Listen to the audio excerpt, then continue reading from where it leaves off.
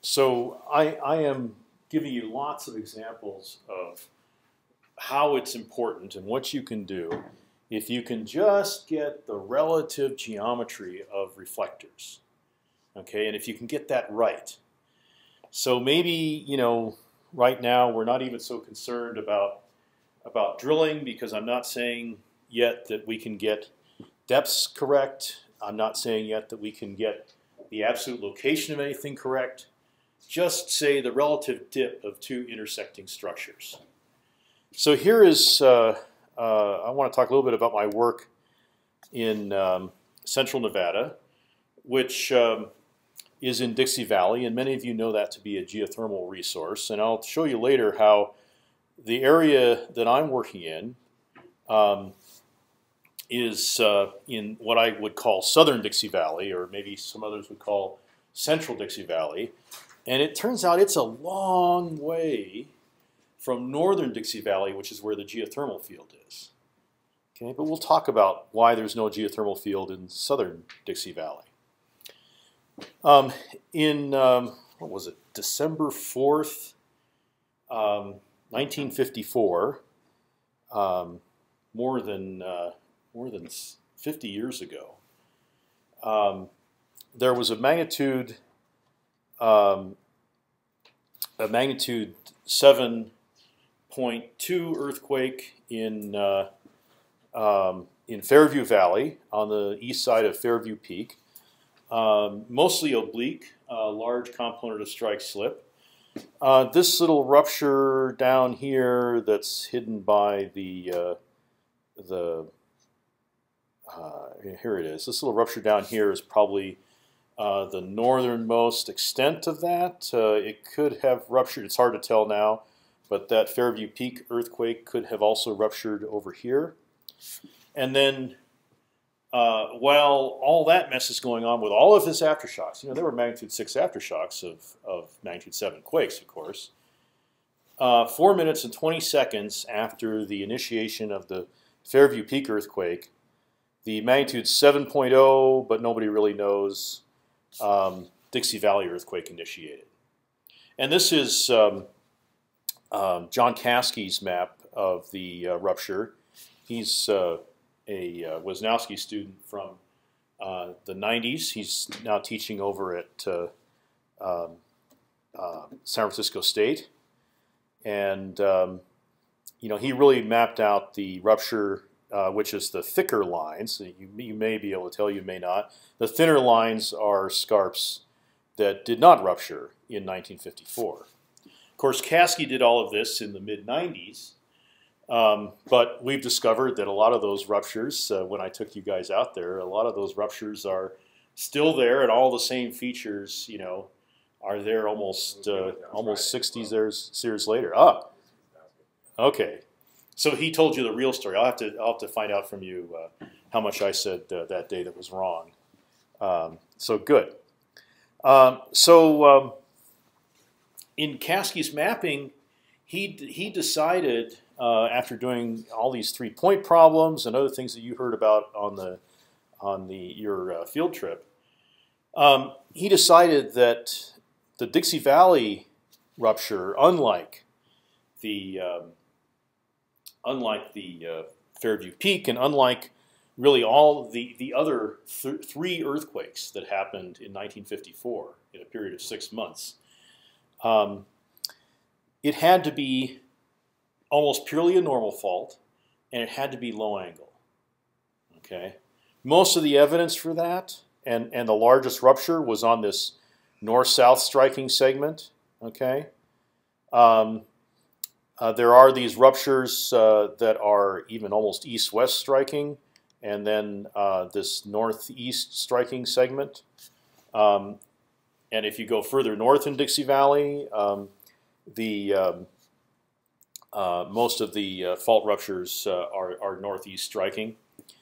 But this north-south striking segment is pretty unique. And it also seems to be uniquely a low-angle normal fault rupture. And by low, we mean 30 degrees, okay? 30 degrees dip.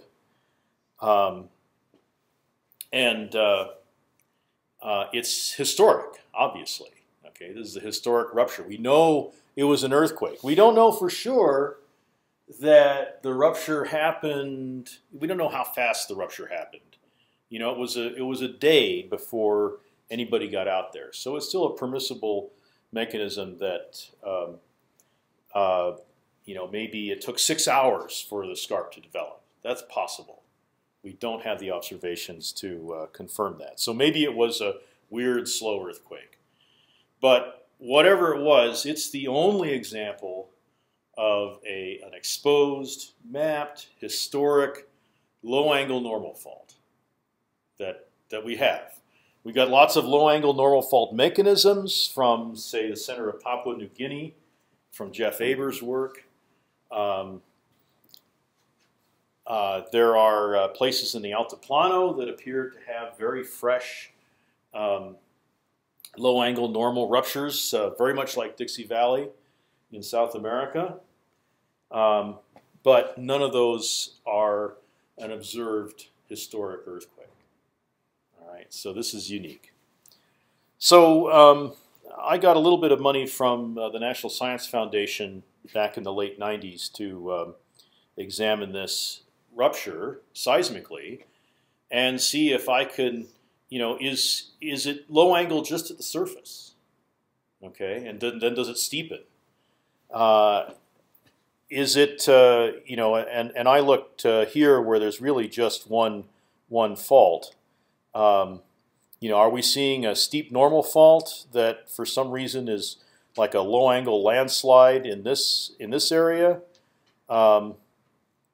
And the places that I took, you know, this shadow here is actually on Big Box Canyon. There's Little Box Canyon.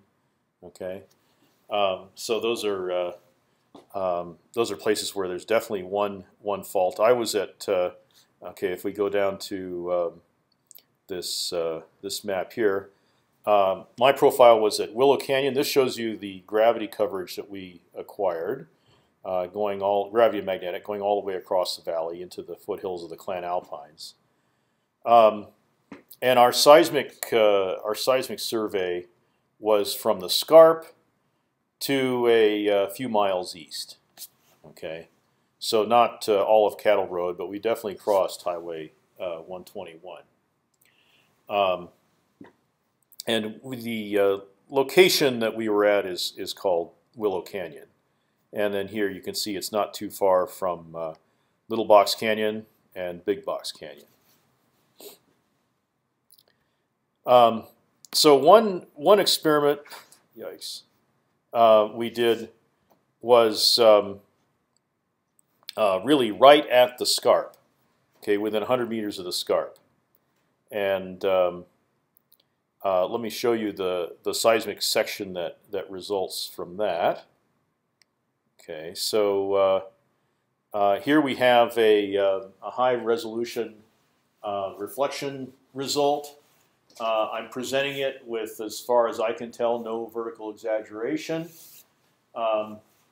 The topographic profile is shown here, and actually there's a road across the scarp right where we took it. So you can't see the scarp in the topographic profile because that's actually a little tiny road cut, about 1 meter deep.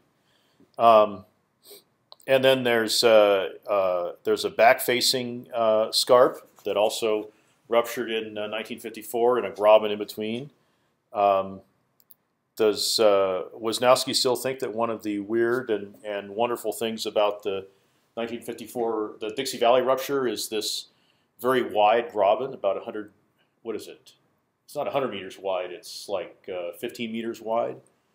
It's not a 2 or 3 meter wide graben like you see on a lot of normal faults. It's unusually wide. So Caskey's explanation for that is that the fault is slightly listric, goes from, as you can see on the scarp, 50 degrees. The actual head scarp is 50 degrees dip right at the surface, and then at 20, 30, 50 meters depth, it turns to 30 degrees dip. And then lo and behold, here in the seismic data, we see this whopping big reflection, impossible to ignore. And it's not, it doesn't appear to be faulted. It's only 100 meters that it goes that we're tracking it here. It doesn't look like it doesn't look like it's turning to become any steeper with depth. Okay, so that's that's part of it. All right. Now we also laid down a seismic array that extended for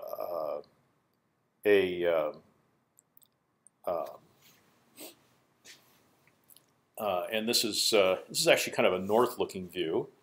Okay, so this array extended for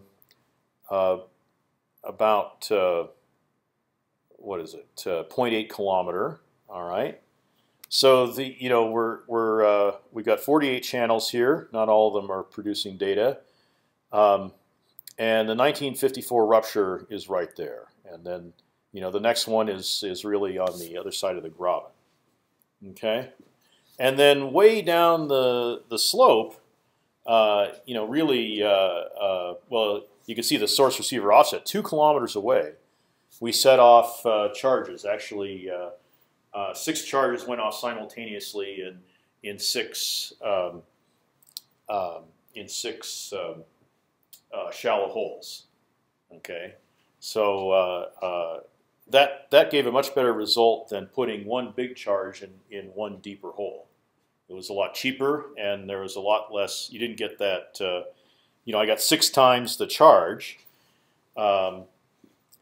instead of having the cube root of the charge mass effect, which is a really terrible diminishing returns.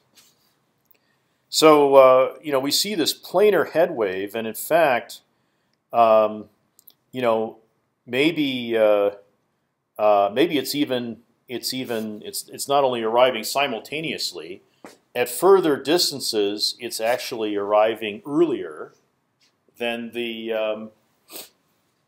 It's actually arriving earlier than it is at shorter distances. At the rupture, it's arriving 10 milliseconds earlier than it is at 1.75 kilometers from the source. Okay, and then here's a little bit of the direct wave. Now it turns out that what's happening here, and I've got to zoom out a little bit, is that we have a here's a cross section. Now we're looking north. Okay, so sorry about the reversal there. Yeah, this is one of the ones I inserted last night. So we have 2 different blasts that produce very similar data. And so for this one, for instance, you have a wave that goes down, and it does reflect from the 30-degree dipping fault plane. And it's also, that fault plane is also a substantial velocity. It's also a substantial velocity interface. So below the fault plane, it's 4 kilometers per second, and above the fault plane, it's half that velocity. It's only 2 kilometers per second. Okay, so the angle of the head wave, okay, is going to be the inverse sine of 2 over 4, right? And that's going to be the that's the critical angle, right? And the inverse sine of 1/2 is 30 degrees. And so then, if you tilt that, that's 30 degrees from the refractor. But if the refractor is dipping at 30 degrees, then the head wave is flat, and there it is. So the head wave is coming up; it's propagating, up along the fault plane, and it's pretty much coming straight up itself. And so the head wave hits the the receivers all at the same time, and so you get this simultaneous head wave. And here I calculated, what would be if we had a 39-degree dip. Okay, this would be the angle of the head wave. If we had a 21-degree dip, this dashed line up here would be the angle of the head wave. So it's somewhere between 21 and 39 degrees. Okay, maybe there are some small rumples, but there aren't big diffractions, right? There isn't a step and a diffraction and the head wave isn't a lot later, right? If this Piedmont fault was really there, and there was a big offset along it, and this questioned area, if that was alluvium, it was maybe only 3 kilometers per second, not 4 kilometers per second. Then we would not expect this head wave to be so coherent. Okay, just like the reflection would not be coherent either. But the head wave is very coherent, up between these triangles where we're looking at it, and it would not be that coherent if that Piedmont fault was really the fault.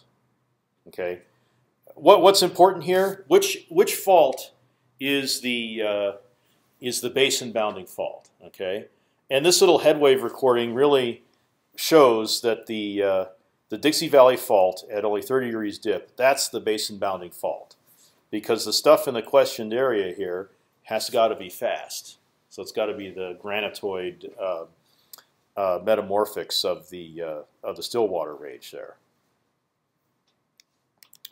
All right, now I put this in here sort of for tutorial purposes because maybe you've got to catch up a little in terms of seismic processing. Okay, so in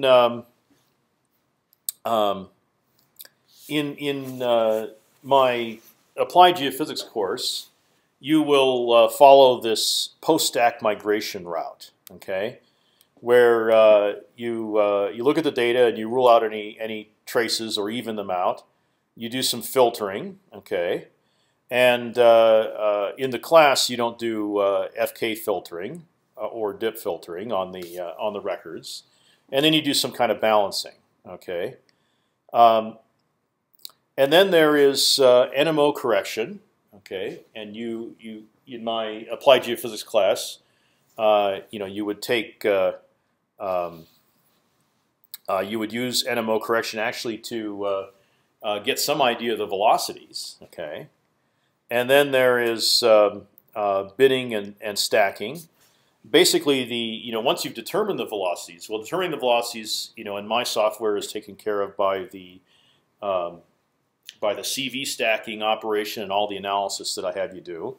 And if you want to do this now, just so you can get more familiar with standard seismic processing, just look at my applied geophysics course and do the reflection lab.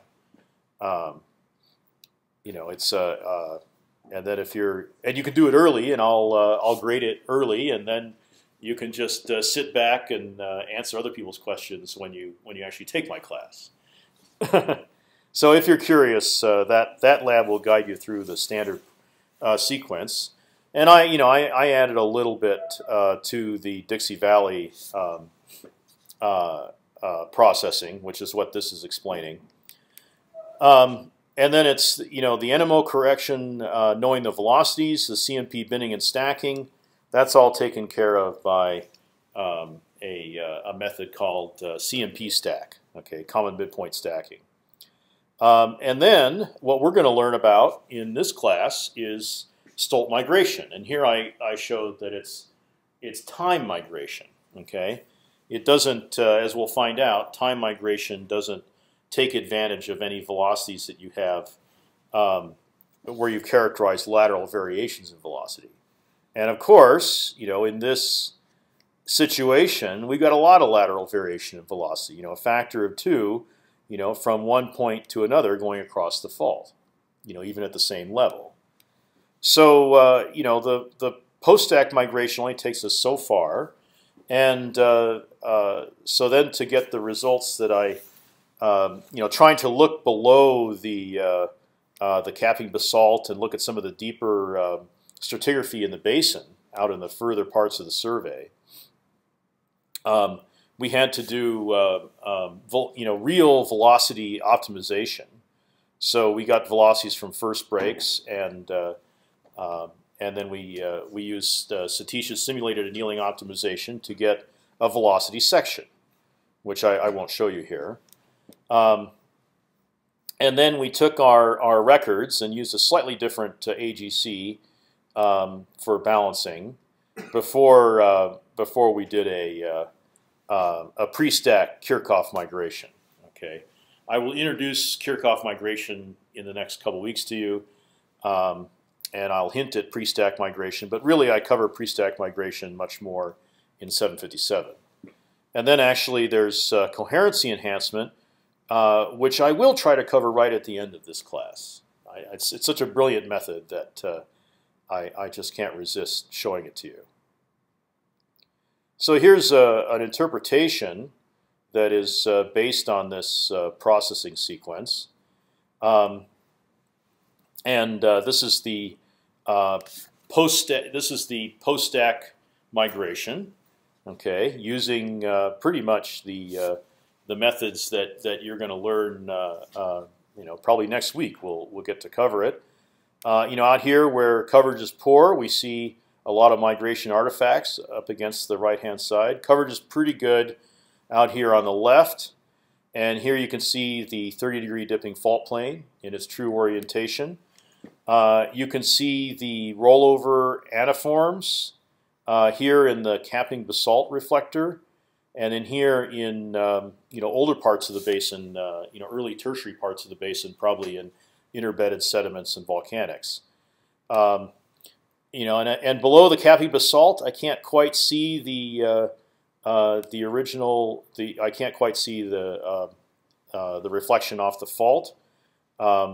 Maybe some scraps of it here and there, but essentially the onlap there is at a pretty high angle, which is a good indicator for listric and low angle normal faulting. So here's an interpretation for that, just showing the two separately. We got the surface, and then 500 meters down is the capping basalt. We got the reflective fault itself, and then I kind of trace it based on terminations. Below that, there's a few reflections that may contribute, and so we got a lot of rollover anticlines, which are, they are real anticlines. Those are definitely signs of this the listric nature of the fault and the low angle nature here. So really, we're taking. This wouldn't be worth much without Caskey's observations and mapping of the fault, which shows that it really is, at the surface at large scale, it's low angle, not just near the surface, but Caskey's work really, which I hope you guys got to see some of, really shows that it's got to be an overall low angle fault. So here's kind of the part of the interpretation melded together with all these different techniques. Here's just from this little 100-meter section right at the top, there you could see that the fault continues right up to the surface. You could see the rollover anticlines, hinted at here, and here's an independent gravity model. Okay, which also has a 30-degree dip. There's no way that you can put that step from the Piedmont fault. You just can't put that Piedmont fault and have a low density, low velocity wedge in here. The gravity doesn't allow that either. So I think we have a pretty consistent story to say that we have not just a low angle normal fault in 1954. We have a low angle normal fault in ever since 22, 23 million years.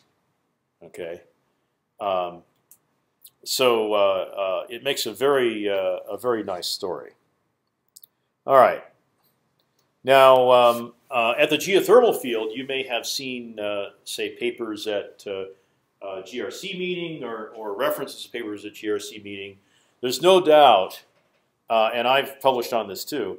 There's no doubt that the same Dixie Valley fault, okay, and here's this northeast view in Google Earth. The same Dixie Valley fault is very steeply dipping up at the geothermal field. 70 degrees maybe. So we go from 30 degrees here on this north. Here the north striking part of the fault looks askew, and then once we're following the northeast striking part of the fault, it's got a much steeper dip. So up here at Dixie Meadows, where Paul Carlin's student is working on gravity for the geothermal prospect there. It's all steep normal faulting. Okay, nothing unusual there. The only place we can prove there's a low angle fault is over here, at between IXL Canyon and what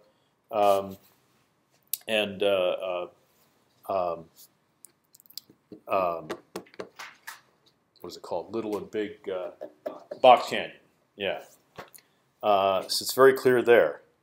And it's it's just a different segment of the fault with a different orientation, a different stress regime being expressed. Although the rupture in 1954 did continue along the northeast striking part of the fault, it didn't go all the way up. You can see off in the distance here. That's the Pleasant Valley rupture. That's the biggest earthquake in Nevada, probably magnitude 7.5 in 1915. Okay, let me come a little closer to home. This is a 3D survey shot over the Steamboat Hills. How about that? I bet you didn't know about that. We have 12 years ago, we had a 3D seismic shoot right here in Reno. The Steamboat Hills is now producing. Once the operating company realized that our 3D survey showed that that they weren't going to be able to drill underneath their current reservoirs, they were able to make a better plan to exploit the reservoirs that they had. And so I think when this was shot, the production of both at the time the different companies owned different parts of the Steamboat Hills reservoir. And each one had about 20 megawatts of production. Now the whole reservoir is up to over 100 megawatts production.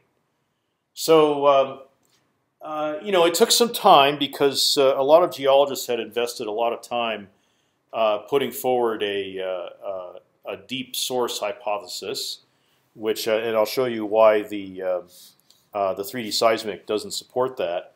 And so it took him a lot of time to get used to the result that we came out with. Okay, so the green symbols here, which I'm sure in the video they won't be able to see them. Those are receivers, and you can see they're kind of in lines draped over the topography here.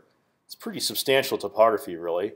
And the red are vibrator points. Okay, so even along some roads hanging on the side of the hill here that they've now excavated for the freeway, they were able to get some vibrator points. So this is one of Optim's early surveys that they were able to. I'm sorry, no, red are gravity. So the I think I don't have the vibrator points on here. Okay. They're kind of in lines perpendicular. The vibrators ran along lines perpendicular to the receivers, and certainly along all the roads. So it's a very heterogeneous survey. There's lots of, there's no simple geometry here. You got to take the geometry as it is. Even a two-dimensional approximation is not really going to do you any good. So using pre-stack migration, we made an image volume. We also made a velocity volume, and here it is. Is kind of a westward look view on the top, and a northward view down here.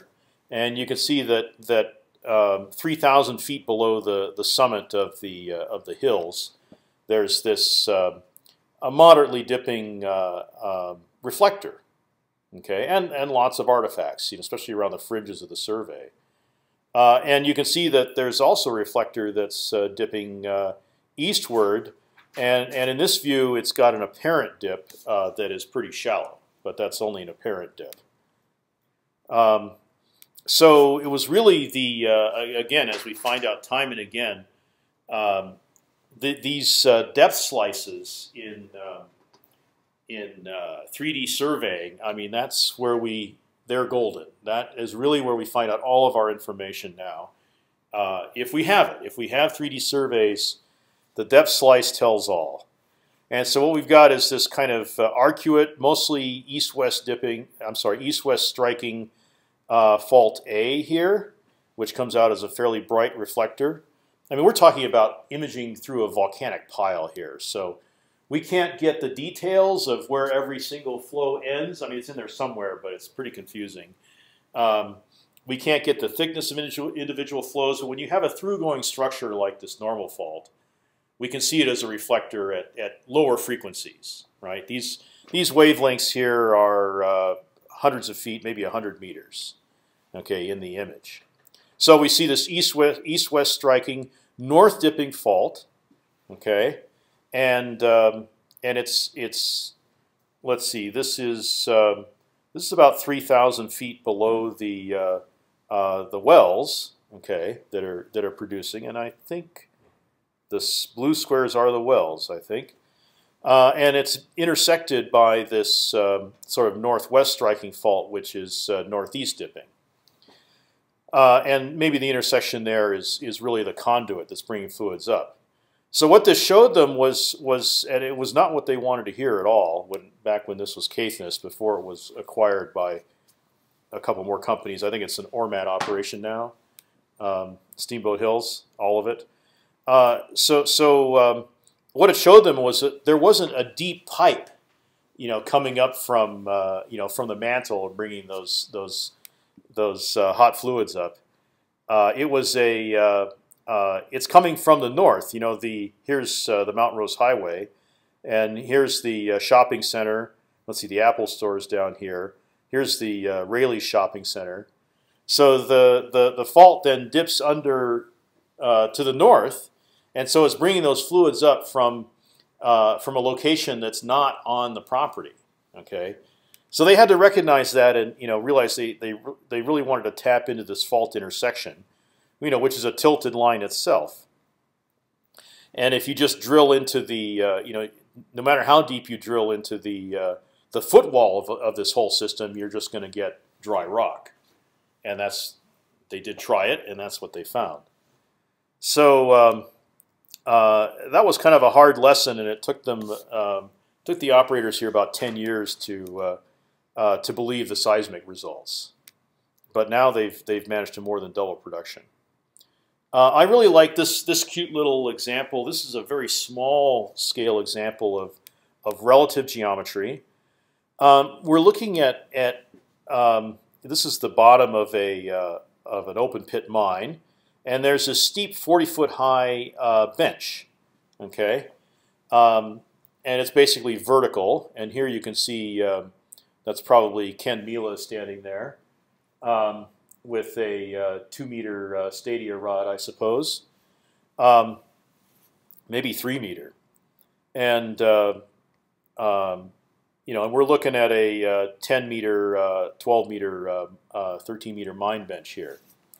And it's all diatomite, but it does have, there's fine structure, there's larger scale structure, there's structure from fractures, which is what you're mostly seeing here.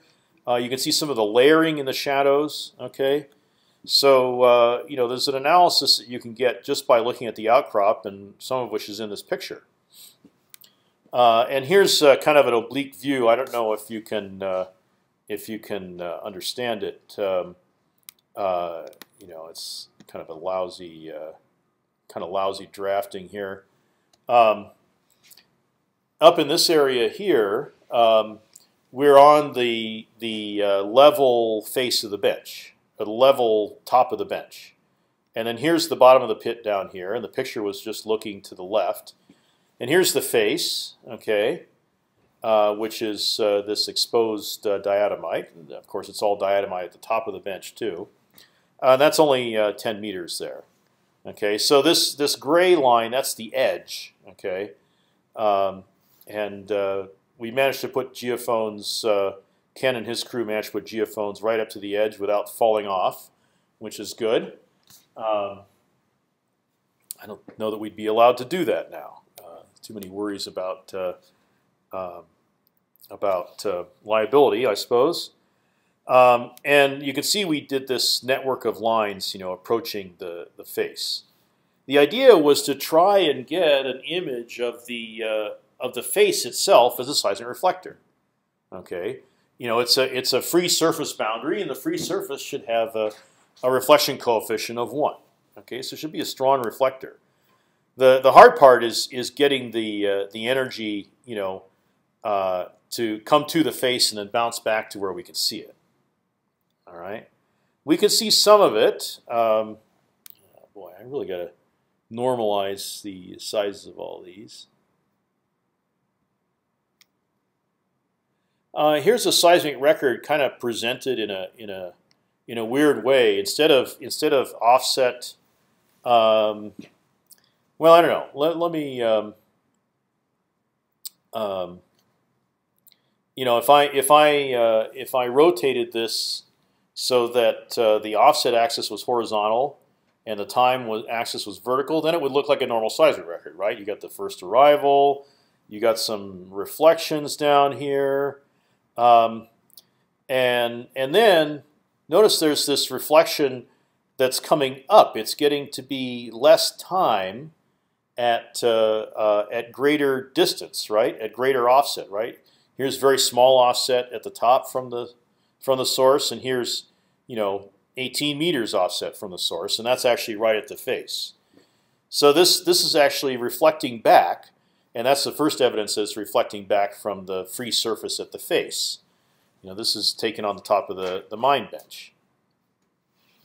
So we can't do anything. I mean, normal move out, right? Normal move out always assumes that as offset increases, time is going to increase, right? What do you do with a reflection like this that has time decreasing as offset increases? You can't apply stacking. You got to go straight to an image from. You got to go straight to an image from the raw record. Okay, and I was not terribly impressed by this face image, but we were able to see some of the features that you can see in the photo. Some of the layering is in there. Some of the fracturing is in there. I think this this discontinuity here. That's actually the bottom of the. That's the bottom of the pit, right? You can see that as a reflector, interestingly enough, and the reflections have a discontinuity right here at the face. Okay, so and this is a cross section, with the face on the right hand side, and all the sources and receivers in here. So that was maybe not as satisfactory as we'd like. Maybe if I tried this at a larger scale. And I do have some data from Upheaval Dome where we're looking at cliff faces that are like 2,000 or 3,000 feet high, and we have a larger scale seismic experiment that approaches the cliff face. So I need to. I'd still like to look at those and see if I can find the face geometry. What program did you use to make the images of the box and the size of it? Just out of curiosity. Oh, that was Oh gosh, it was a 3D data viewer that was popular, 10 years ago, Way back and I can't remember the name of it. I don't think it's when? available I was anymore. just curious. Yeah, it was a good one. I'll show you some other 3D views that are, even more interesting, but also using software that you can't get anymore. Yeah, I mean, now our only choice is if we can't plot it in MATLAB, right? Then our choice is to use some kind of here we go. Our choice is to use some kind of seismic interpretation program like OpenDetect or Kingdom, And those are pretty good at 3D viewing, and they will do the 3D volumetric, volume and the volume. What do you call it? The voxel rendering. Partially transparent voxels instead of pixels, and that is exactly what we need for looking at velocity, like tomography results in 3D. And then for these seismic reflectivity results, it can be very useful as well. Annie was able to use it in her thesis on Hawthorne